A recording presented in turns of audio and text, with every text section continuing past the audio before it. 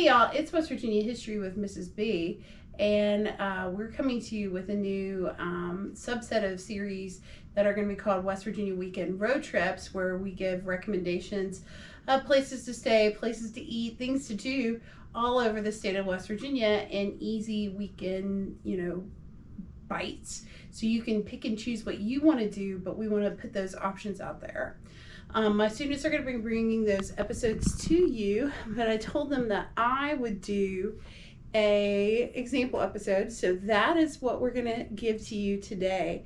And so I'm going to talk about Hancock and Brooke counties, which are at the top of the state in the northern panhandle. They have Pennsylvania on one side, the state of Ohio on the other, and they are bordered by the Ohio River. This is the part of the state that's less than an hour from Pittsburgh, Pennsylvania, and so it's a little different than my part of the state and other parts of the state, but it's unique and important, just like the whole state of West Virginia. So I'm going to start with the places to stay category, and so my first recommendation of places to stay in Hancock and Brooke counties are Barn Within. It is a locally owned place that is a converted barn and a converted farmhouse in Wellsburg. It is a bed and breakfast, and so you can choose to stay out at the farm or you can stay at the Sarah Miller House in downtown Wellsburg. And so they have all different kinds of rooming options that are really gorgeous, and you can look at them online and you can find it. It's just type in Barn Within, INN, and it's easy to find on Google. And most of their rooms range between like $100 a night and $165 a night. Another recommendation of somewhere to stay is Brook Hills Park, and they have 2-bedroom cabins that are just like brand new and gorgeous. Those are a little harder to find online. You can look at their Facebook page, but if you want to book those 2-room cabins, you need to call 304-737-1236 to book those cabins. And if you go on their Facebook page, you can look at more pictures of those 2-bedroom cabins. Another more like primitive option is Tomlinson Run State Park, which is through the West Virginia Park System. They have camper cabins and yurts there. Most of them do not have electricity or running water, but they're very reasonably priced. Like they're multi-bed, places to stay for less than $90 a night. And so if you want to check those out, you can book those on the West Virginia State Parks website. Another option is the Grand Hotel, which is at Mountaineer Racetrack and Casino in New Cumberland. And so those rooms range from like $150 a night during the week to $200 on the weekends. And so if you're an adult, they have horse racing at Mountaineer on Sunday, Monday, Tuesdays, and sometimes Wednesdays of each week. So you could, plan your trip around those days of the week and spend some time at Mountaineer Racetrack and Casino. And then there are also chain hotels that are available in the Northern Panhandle as well. We try to encourage people to stay at local venues, but there are chain hotels throughout both counties, including several in the city of Weirton. There's also a hotel up in Chester as well. So for places to eat, I kind of divided these up by towns, and so a couple places that I would highly recommend in Wellsburg down in Brooke County include Drover's Inn and Tavern, which was originally built in 1848, and they are open for dinner from Tuesday to Saturday, and they offer lunch and dinner on Sundays. And they have a really cool menu with like bar food and like steaks and pastas and that kind of thing. So that is supposed to be really, really good. Another place that I would recommend in Wellsburg is the Station Grill Restaurant and Tavern, which is definitely, both of these are on my to-do list. Station Grill, what's really cool about it is in the 1877 railroad passenger depot there in Wellsburg. It has been remodeled and turned into a restaurant, and it's full of pictures of historic Wellsburg. So I'd really like to go check that out. I have a couple of options in the Weirton area. So one is Theo Gianni's in Weirton, and it's a Greek restaurant, and it is open for lunch and dinner 7 days a week, and they have great menu, great like reviews online, and it's supposed to be great Greek food. I contacted a couple of friends from the Weirton area because they're very proud of their Italian food in Weirton, and so I wanted to get recommendations of where to go in Weirton when it came to Italian food. And so my friend said for the money, the place to go in Weirton was Mario's restaurant, which is on Main Street, and she said it's really good for the money. And then if you want to have a more upscale Italian restaurant experience, go to La Cucina Italian Grill, which is up like in Weirton Heights as you're kind of headed out of town. Another option, because you are in the Ohio Valley, is you definitely need to try DeCarlos. So if you're not headed further south to like Wheeling and you want to try and have the DeCarlos experience, there is a DeCarlos in Weirton where you can go try Ohio Valley pizza. And if you don't know what I'm talking about, I have a separate video about DeCarlos here on this channel. It is unlike any other pizza I've ever eaten in my life. Another couple places I want to recommend further up the river in Chester include Connie's Corner. Connie's Corner is beloved by Fiesta people. That's like their go-to place when they go to visit Fiesta. And so Connie's Corner is in Chester. It's open from 7 a.m. to 8 p.m. 7 days a week. Their breakfast is on point. And the best part is all of their food is served on Fiesta that is made in the factory, literally like right down the street. So I love Connie's Corner. I will be going back to Connie's Corner every time I go to the factory, which is a lot. And then I also would recommend checking out Frank's Pastry Shop in Chester as well. It's super cute, super adorable. And that is, it's a go-to for people that are in Chester. So things to see or do. I've already alluded to what I think is the most important thing to see or do in Brooke and Hancock counties, and that would be to visit the Fiesta Tableware Factory and Outlet, or as dish heads call it, Mecca. I have been to Mecca many times, and I will continue to go to Mecca many times more in the future.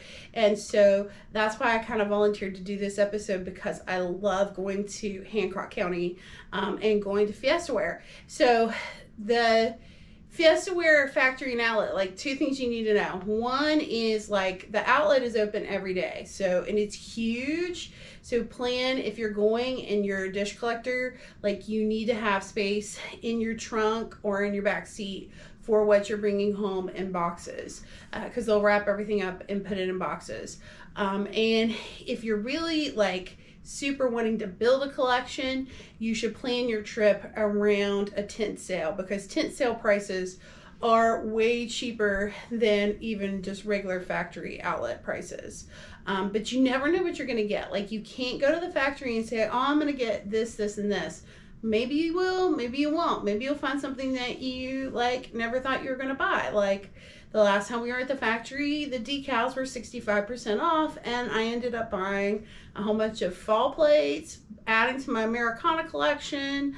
I bought new Christmas plates that I had not planned on buying at all, but they were 65% off. So I told my husband it was like they were given away for free. So, I had to bring them home with me.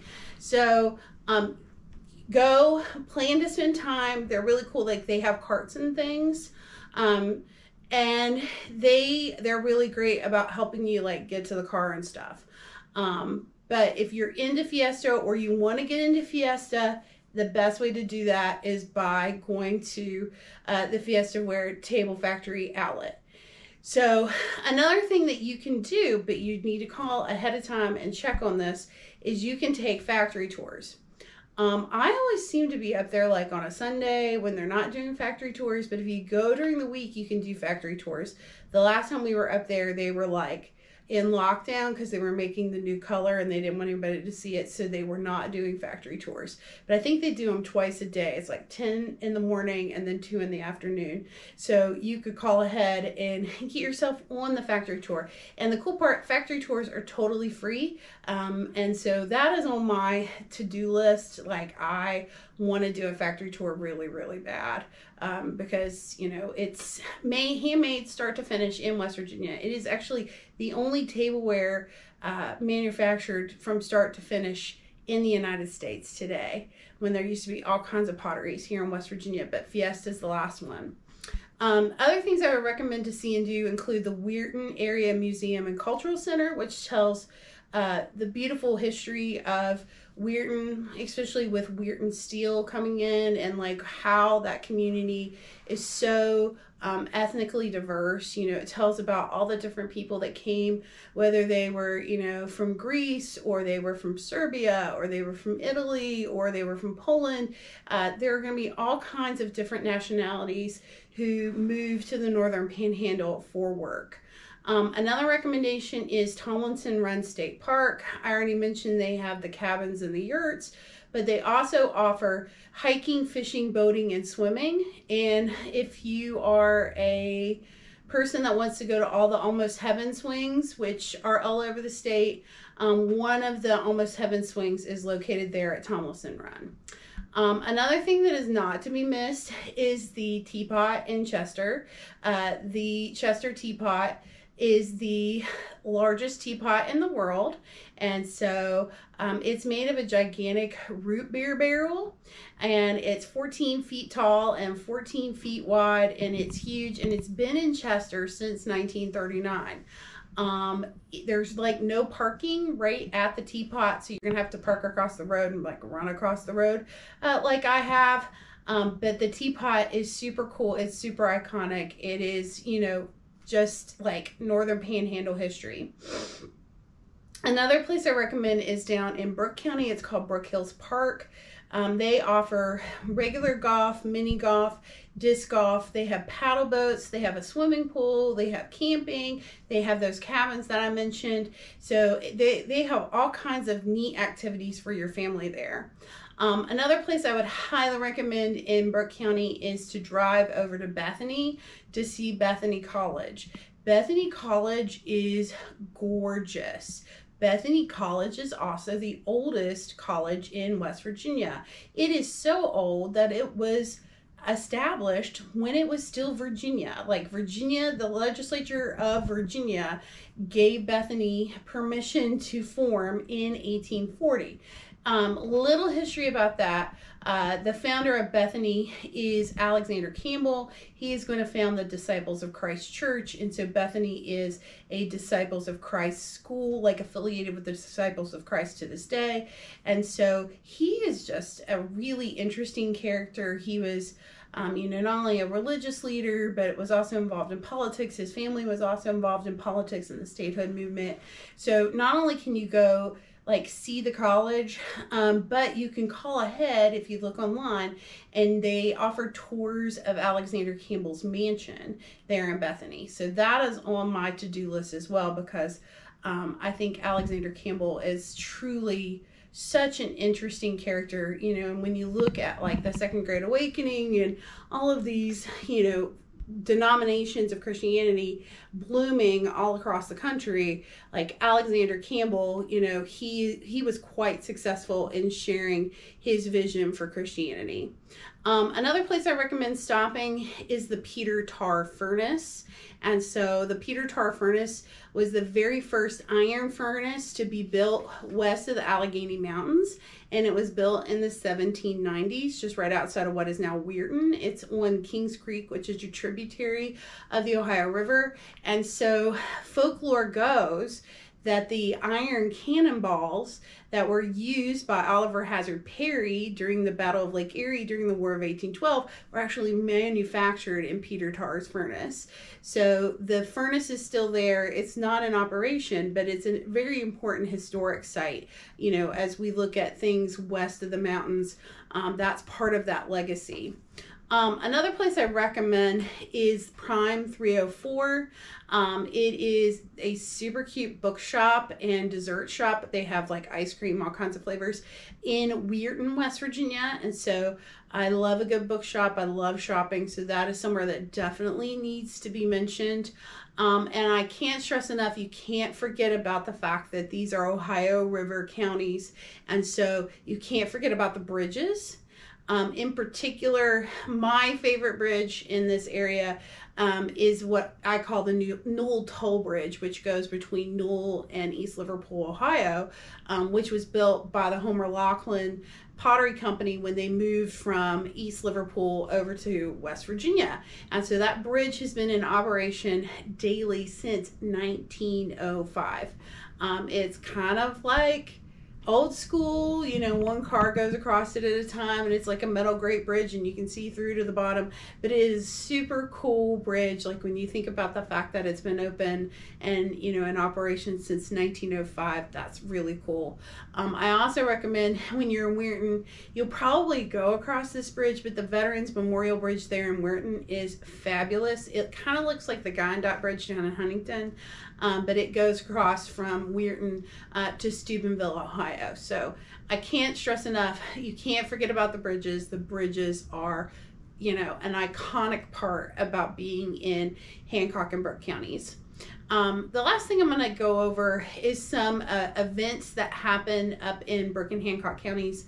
Of course, I cannot stress enough Fiesta tent sales. These don't happen, you know, all the time. They're usually like one long weekend, like every other month, and you have to follow online to see when those tent sales are going to happen. Usually there's a big one like in June in Newell, and then there's another one like in October, and you know, you have to park and you have to stand in line, and they only let so many people in the tents at any given time. But like a tent sale is fabulous to experience. So if you're really wanting to start a Fiesta collection, that's the way to go. They also have indoor tent sales throughout the year. So if you're following online, you'll know when those tent sales are happening.